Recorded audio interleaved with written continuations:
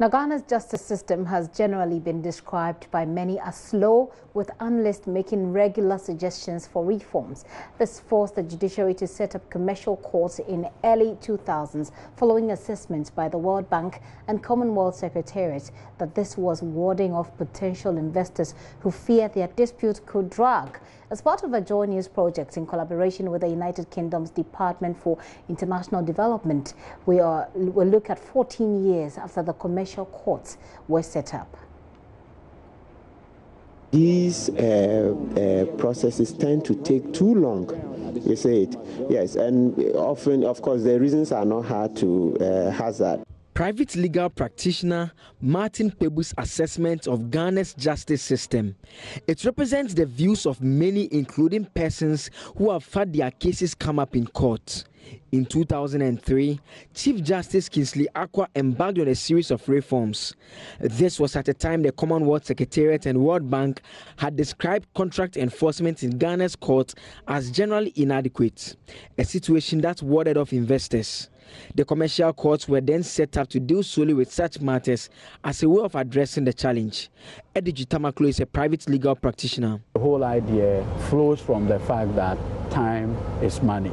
So you want to resolve the dispute early so that the parties can go back and have their, commercial transaction. Yes. He explains how commercial disputes are different from other cases. The rules mandate that you go for a pre-trial conference.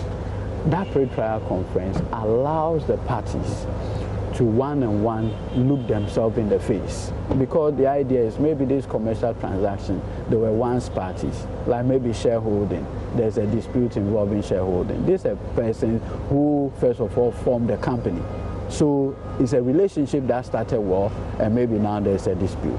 So the idea is that if you give the people the opportunity to sit down one-on-one, look themselves in the face, they'll be able to resolve the process quicker than to bring all these technicalities, the rules of evidence, the rules of this, that strict rules and its application.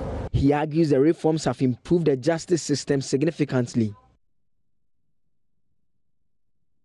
From 2004, when the CI 47 came into being, relatively, if you speak to lawyers who practice with the LN 140A, they'll tell you that particular reference to the commercial rules have quickened the processes a bit. Most of the disputes in the advanced countries and others sometimes get settled at that level. So once we look at the rules pertaining in other jurisdictions, we'll pick it up and then we can have some of these things done quickly. The Judicial Service is expected to continue with its goal of improving the justice administration system that has so far seen ICT play a key role.